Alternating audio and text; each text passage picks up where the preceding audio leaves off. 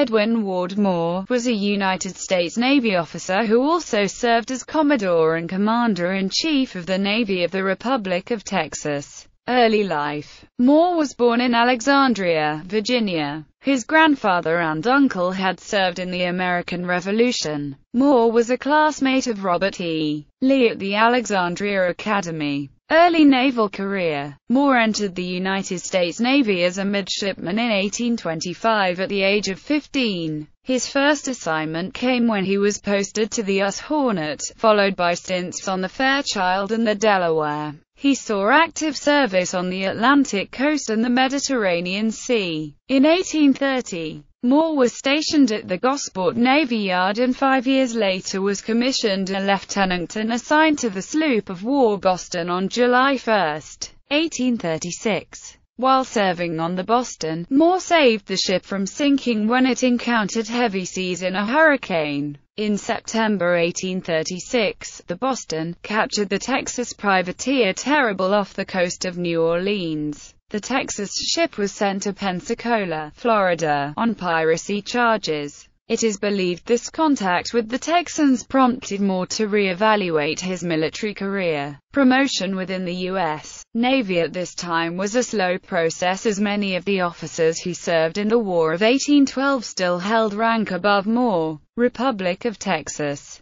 In 1839, Moore was accused of recruiting officers and up to 80 sailors from the Boston to join him in enlisting with the Republic of Texas Navy. Moore's cousin, Alexander Moore, confirmed this rumor to Commodore Charles Ridgely, who forwarded the charges to the Secretary of the Navy. On July 8, 1839, Moore resigned from the U.S. Navy to become commander of the Republic of Texas Navy. U.S. Secretary of the Navy, John Forsyth, tried to bring charges against Moore based on his violation of the Neutrality Act of 1819. But Moore resigned his commission before any trial was held. From 1840 to 1841 he sailed off the Mexican coast to hasten peace negotiations between the Republic of Texas and Mexico. On collapse of the negotiations, Moore returned to Texas and to the support of Texas President Mirabeau B. Lamar. Lamar signed a treaty with the Mexican state of Yucatan for the lease of the Texas Navy for $8,000 per month and to protect their ports from being blockaded by the Mexican Navy.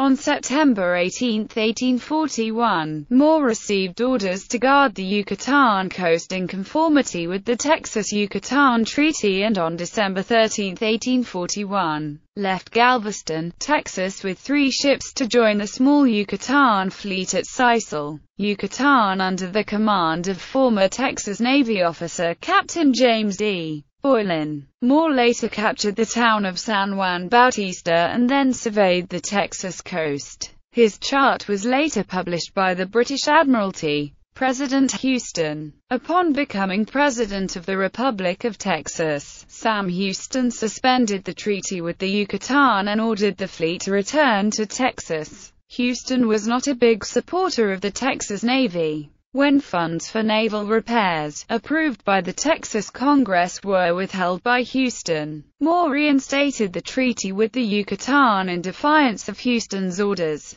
Moore and 2 other Texas ships, along with a few from the Yucatan Navy, engaged the Mexican fleet in May 1843 in the Battle of Campeche. Mexico's naval fleet consisted of the British-built ironclad steam-powered warship the Guadalupe and was the most advanced fleet ever assembled in the Gulf of Mexico at that time. Their battle was determined a draw even though Mexico suffered high casualties. The Mexican government even coined a Medal of Bravery for their sailors. Mexican Commodore Francisco de Paula Lopez, a naval veteran, was recalled for his failure to defeat a smaller and outgunned force and was court-martialed. End of career. On January 16, 1843, the Texas Congress ordered the sale of the Texas fleet. On June 1, 1843, Moore and the fleet had received Houston's proclamation accusing them of disobedience and piracy and suspending Moore from the Texas Navy.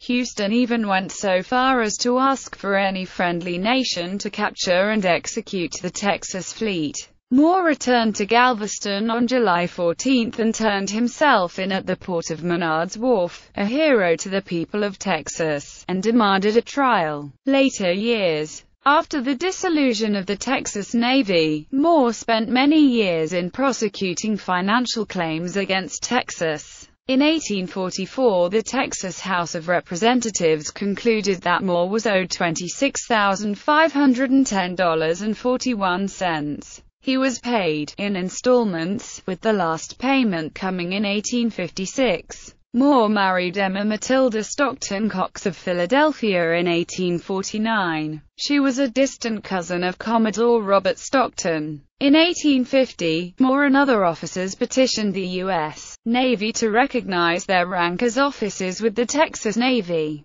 The House Naval Affairs Committee supported their claim, but the United States Supreme Court did not agree, holding that when Texas joined the Union, only property, and not human beings, belonged to the United States. On March 3, 1857, Congress finally closed the books on Moore and the other officers by granting them 5 years of back pay at the salaries of corresponding U.S. Navy officers. He was in New York City for a time attempting to perfect a machine to revolutionize marine engineering. His quarrel with Sam Houston over the justice of his suspension from the Navy continued during Houston's term as U.S. Senator. In 1860, Moore returned to Galveston, where he built the Galveston Custom House. Moore died in New York City on October 5, 1865, of apoplexy, and is buried in the First Presbyterian Church of Germantown, Pennsylvania. Memorials. Moore County in the Texas Panhandle is named for him. There is an exhibit on Moore at the window on the Plains Museum in Dumas, the county seat of Moore County.